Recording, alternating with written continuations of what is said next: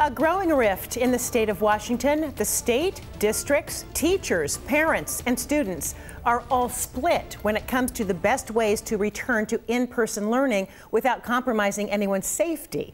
Good evening. I'm Joyce Taylor. I'm Mark Wright. So tonight, the Edmonds School District became the latest to reverse its decision to bring more students back by the end of the year, saying they just couldn't reach an agreement that everyone could agree on. Meantime, in places like Issaquah, parents are still holding out hope. King 5's Tony Black joining us live now with the latest. Tony. Yeah, good evening to you both here. I spoke with one parent who says while she completely understands the teacher's concerns about wanting to get vaccinated first, the fact that her son has not been able to come to a school building and open these doors for nearly a year is just too much, and it is time to reopen. In downtown Issaquah Wednesday, parents of kids in the Issaquah School District held a rally pushing for schools to reopen. And not only have our schools been closed since March 12th, but most children, and when I say most, I'm talking about 99%, have not even stepped inside their school building. Katelyn Shriber is a parent with 2 high school age kids who she says are missing out on the crucial aspects of the school experience. We're talking about not being able to go inside and work on a biology lab, or not being able to have a one-on-one conversation with a teacher, not to mention all the clubs and other things that make a high school life so rich.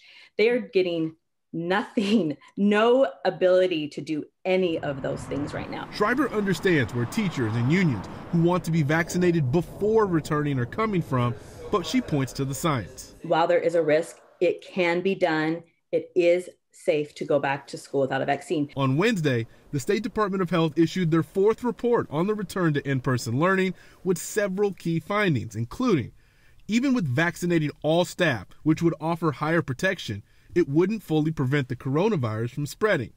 And more frequent screenings of students, teachers, and staff could reduce typical spread by 50%. The CDC issued similar guidelines earlier this month, and President Joe Biden is on record saying he wants schools to reopen and stay open. We are all trying to do the best that we can. We are all struggling. Now, current state health guidelines have the schools reopening in phases, but it is already March, and Katelyn added that her son has basically given up all hope that he is going to make it back into schools for the rest of his senior year. For now, here live in Issaquah, I'm Tony Black, King 5 News.